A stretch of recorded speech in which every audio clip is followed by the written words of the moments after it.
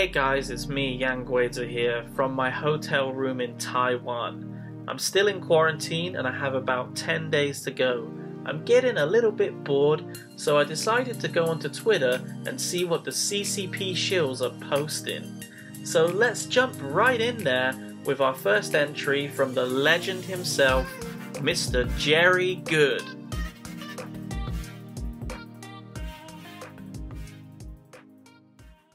On the left, you see the American Observatory telescope built by the Americans. And on the right, you see the Chinese Observatory telescope built by the Chinese. Spot the difference? Yes, you are right. The label Made in China has a new meaning now. Quality.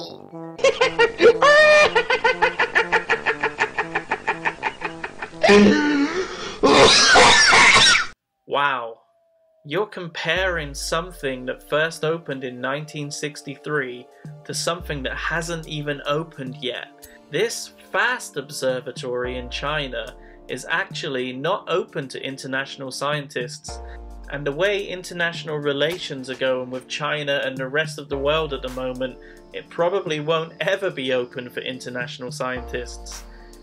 In contrast, the Arecibo radio telescope has been serving the international community since the 1960s. When the Arecibo telescope was operational, it was able to transmit signals and receive their reflections from planets. This allows Arecibo to monitor near-Earth asteroids, which is important in defending the Earth from threats of possible asteroid strikes. This is something that the Chinese ripoff can't even do. So Made in China? Not even as good as something made in the 1960s. Nice one, Jerry. Also, while we're on the subject of astronomy, let's compare how many observatories China has compared to the US. I think we have a winner here. Here's the next one from our legendary shill, Jerry Good. Trust me, this is gonna be a good one. I took a Didi, same as Uber, today, and this Chinese driver listened to Metallica, Master of Puppets. Western people don't get it, but Chinese do in fact know what's going on in Western countries. Yeah, stuttering prick, yeah. Frankie, was he shaking? Actually, more than what Westerners think. CCP allows USA rock bands in China. Yes, China is free to listen to whatever they want when they're in the privacy of their own homes or driving in a taxi, as your example said. But what if you want to go and see that band live? Well, the band Jerry mentioned, Metallica, actually played in China, but when they did play, their usual 2-hour set was cut down to only 1 hour. They were not allowed to play classics such as One or Master of the Puppets because the Chinese Communist Party said they couldn't. Imagine going to see Metallica and not being able to sing along to these great songs. Many other artists have been banned from playing in China, including Jay-Z because his lyrics are too profane. Bjork chanted "Free Tibet" when she played in Shanghai and has since been banned from playing again. This band has been banned, Oasis. The singer Noel Gallagher appeared at a Free Tibet concert in 1997, and since then, Oasis can't play in China. Bob Dylan has also been banned because of his past as a counterculture artist. Lady Gaga, Bon Jovi, and finally, the ultimate ban, Justin Bieber, because of his bad behavior in social life. Damn, that Justin Bieber is just too subversive for the CCP. I mean, wow, if people be hearing baby, baby, baby, they just might start a revolution. Okay, let's take a break from Jerry and let's have a look at an ex-golf expert turned China expert, Cyrus Janssen. Many people talk about the Great Firewall of #China. This refers to the government-controlled censorship of the #internet in China. Many Westerners believe #Chinese people are cut off from the outside world as a result. I've now realized there is a wall that cuts people off. However, it's a wall that Western #mainstream media has built around #China to cut off Westerners from knowing the truth. The amount of #fake news and inaccuracies reported about China is shocking. It's sad that most Westerners never get a chance to be exposed to the real China. Wow, Cyrus Janssen, you are swimming in the sea of assumptions on this one. Comparing Chinese state-run media to Western media is ridiculous. What does he actually mean by Western media? Is he assuming that Western media is this sole entity that constantly blasts China? How can he pigeonhole Western media like this? Which country's media is he even talking about? I know it's Twitter and you need to keep it simple, but come on, Cyrus, it's not as simple as just comparing two different types of media.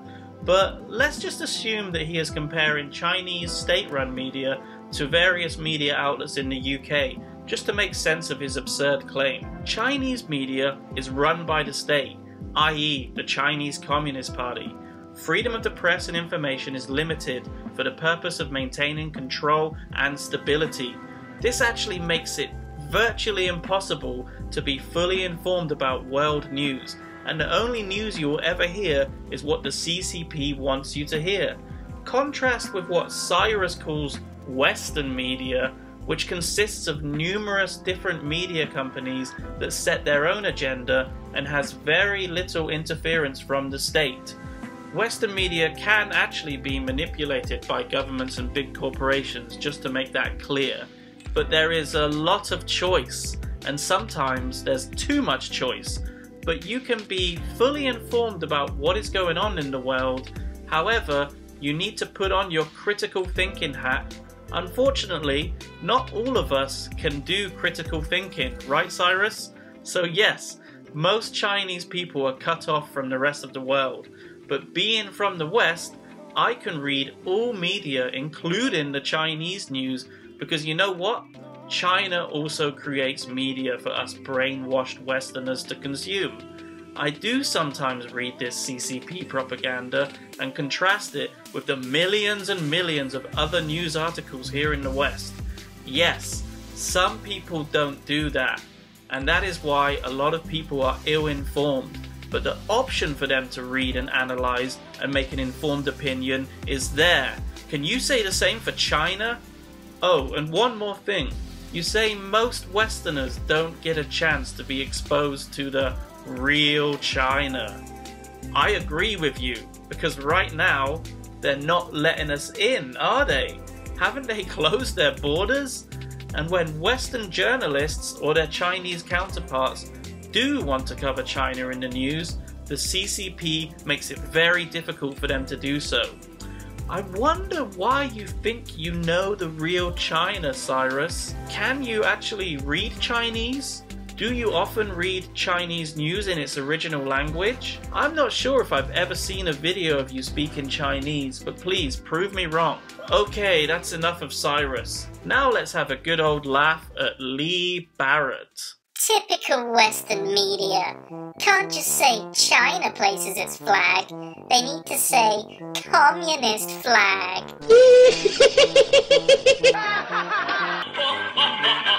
Houston, we have a problem. Once again, talking about Western media and just pigeonholing it into one category. It's like if I told somebody about a film I watched recently and they asked me, what kind of film did you watch? Which genre is it?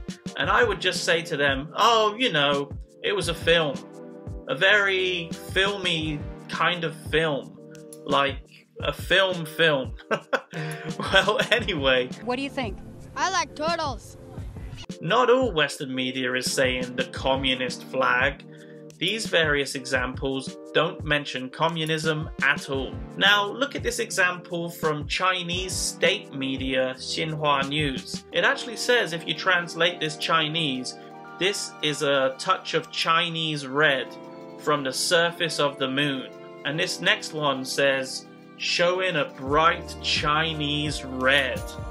Now, although it doesn't explicitly say Chinese communist flag on the moon, I think we can all grasp the subtle meaning of this language here and interpret the red as communism. So anyway, that's just a small amount of the nonsense these guys post on Twitter. Go and read at your own risk and have a good day.